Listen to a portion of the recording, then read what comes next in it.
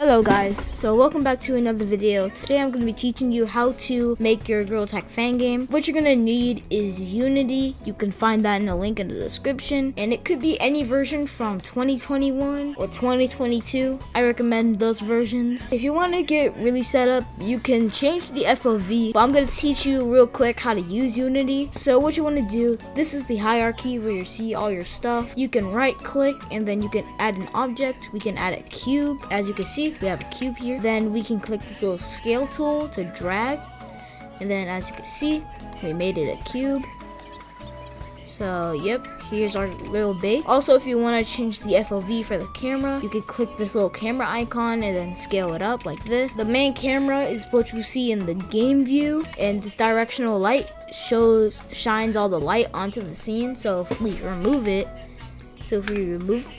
it will turn dark. Also, here in the inspector, you can change the position of stuff. So let's change it to 000. So now it's at 000. That's basically how to use Unity. If you right click in the scene, you'll see this little eyeball. Icon, and then if you press WASD, it'll move around your camera. Now keep holding down right click and then scroll up with the scroll wheel, and then you'll go faster. Press shift while moving to go faster. It's basically like Roblox Studio. So if you're a pro at Roblox Studio, you'll be a pro at Unity. Let's start actually making our game. So what you want to do, you want to go to edit, then project settings. Then after you went to project settings, you want to go to XR plugin management. After you click on that, you will see this little button to install it. Click install, and then it should take a little bit. After this, you'll see a little button. What you want to do, you want to click on the monitor, and then you want to click on open XR. And then it'll give you this little warning. And then it'll say, do you want to enable backend? Doing so will restart the editor. Click yes. And then it will restart it, but before it restarts, it will ask you to save. So as you can see, it says scenes have been modified. Do you want to save? Then click save. Then close out. Don't mind about that. After your editor has restarted, you should see this little thing that gives you these little warnings. Click fix all, then this one should disappear. Now after that one has disappeared, you want to click edit on this one. Okay, you want to click on the monitor, then you want to look at render mode. Make sure to change it from single pass to multi-pass. Then after this, you want to see this little list, and then you want to click the plus. Then you want to add the valve index controller profile, and then you want to add the Oculus Touch controller profile. Now you want to click on the Android if you did it right. Then you want to add multi-pass, and then you want to add the Oculus Touch controllers. But one thing I forgot to mention, you want to click the XR plugin management thing, and then you want to go click on Android, and then you want to click on Oculus. If you did everything right, it should make this folder called XR. Now don't bother that, but now we're going to move on to something else. Now what we're going to do, we're going to click on Window, Package Manager, and then you can just scroll this down a little bit. Then you want to click on this plus icon, and then you want to click add package from get URL. Then you want to paste in what I put in the description. But if you're a more typing guy, what you want to type in is com.unity.xr.interaction.toolkit.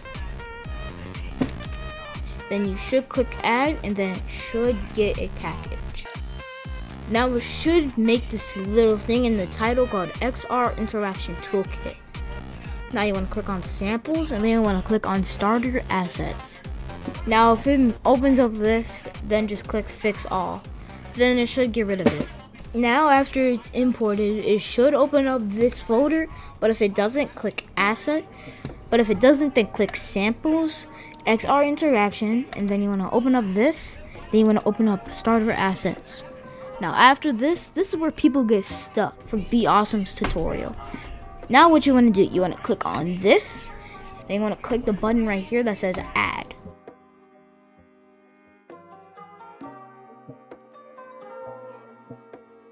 after this, you want to scroll down until you see controller input action manager. Now what you want to do, you want to type in right on where it says right controller, then you want to put in left. Okay, after you've done this, what you want to do, you want to go to my server, or you want to go to a link in the description. Then you want to click on this GitHub link. And this is by the official Gorilla Tag people. And what you want to do, you want to download this little Unity package. You want to click on it, then you want to click view raw. Now after doing that, you can either drag in the package from your downloads, or you can just right click import package, custom package, then you can do this. I like doing this, so I'm gonna do that. Now after this, it should give you this little thing. Now before you do this, you want to click file and then save. But if it unloads your scene, then that's okay. What you want to do, you want to click copy on whatever map you have right now. To copy stuff, hold down the button that says Control, and while you are still holding it down, press the C button, the keyboard. And to paste things, it's the same steps, but instead of pressing C, you press V. Then you want to click all, and then you want to click import. Now it might get rid of everything, so don't panic. But yeah, it's going to ask, and then boom. Everything is gone now. But it's okay, because we're going to reload, we're going to paste in, and then boom. After this, you want to click resources, Gorilla Prefab, and then you just want to drag in Gorilla Rig to the hierarchy. Now after this, it will be right here. Now it might give you a little error, like right when you open it, it'll say something like this. It'll give you an error like this. Now what you want to do, you want to right click on this script. Then you want to click remove component. Then you want to click add component. Then you want to type in XR origin. After you've done this, it should give you something like this. Now I'm going to show you everything to drag in. Now after this, what you want to do, for this you want to drag in Gorilla Player, and for this one, you gotta drag in main camera. Also delete the main camera that's outside of the Gorilla Rig thing. But now, let's try to play test the game. Now let's drag this little game thing over to here. Now if we drag the hand up, and then as you can see, the camera sees the hand. Then you just drag it, and then it starts moving. So yeah, you have a proper game. Anyways, hope you guys enjoyed this tutorial. If you did, please like and subscribe. Anyways, I'm Macy, and I'm out. Peace out.